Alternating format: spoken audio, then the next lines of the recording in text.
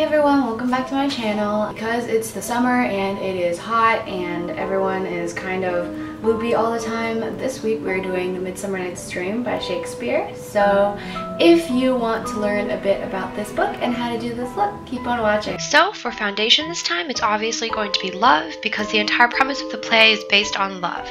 How ridiculous and ludicrous it is at times, and how irrational and instantaneous it might be. So go ahead and cover your blemishes with an even layer of love to set the backdrop for the most perfect romantic comedy.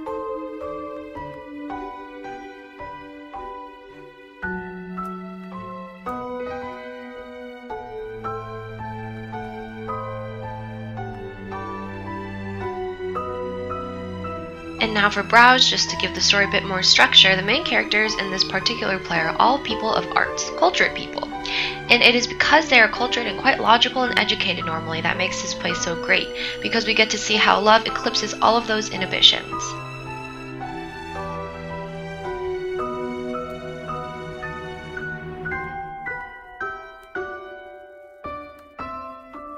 And now for the fun stuff, which is the different versions of reality represented in this play. First up, we have the mortal world, which is represented by this lovely shade of pale beige called reflection. All of our beloved main characters are of the mortal world, even though they might not always stay there for the entirety of the play.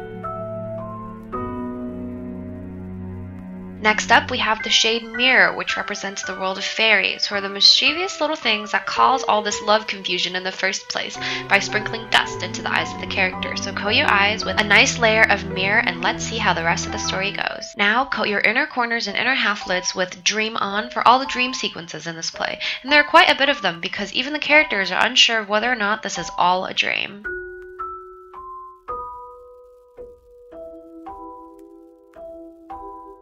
And now for the truth, aka what the audience sees and knows, because the most important character in a play isn't the people on stage, it's the audience and what we know.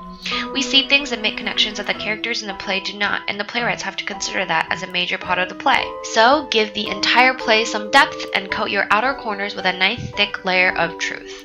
Now tightline your eyes with a dark midnight blue to signify that the entire play takes place during one frenzied summer night.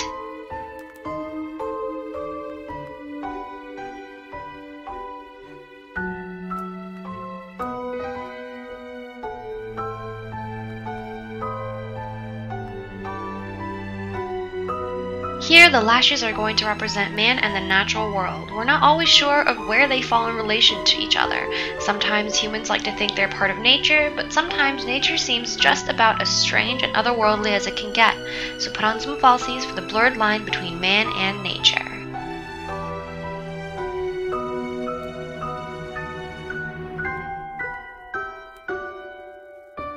For foolishness and folly, we are going in with some cream blush because as intelligent and logical as humans are, we do some pretty dumb things in the light of want and desire sometimes. So don't be afraid to layer it on.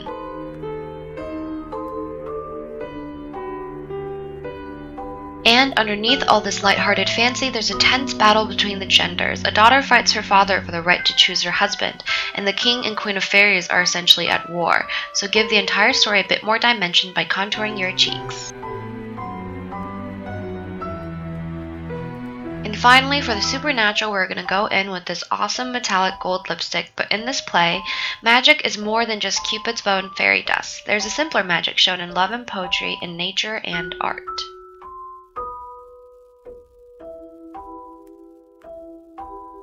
And just for some added fun, because I thought it would fit this look, I decided to put on some false freckles, so yeah.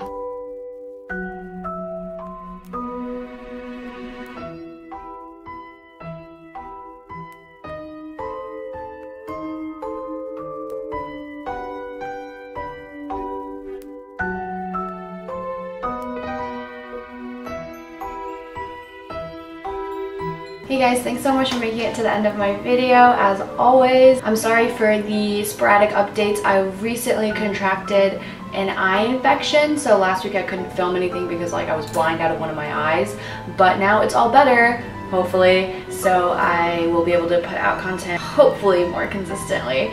If you guys like what you see, please leave a comment below or come find me on Twitter, Tumblr, or Instagram, all of which will be linked below, or just on screen.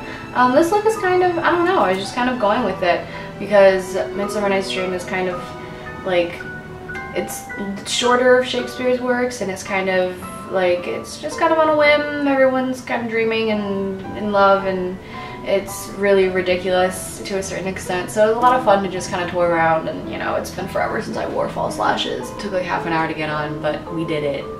We made it. If you guys have any suggestions as to what we should do next, I say we, it's just me, I'm one person. Let me know. And yeah, I mean, thank you guys so much for watching. If you like what you see here, don't forget to hit subscribe. It's usually here. And I will see you guys next time. Bye!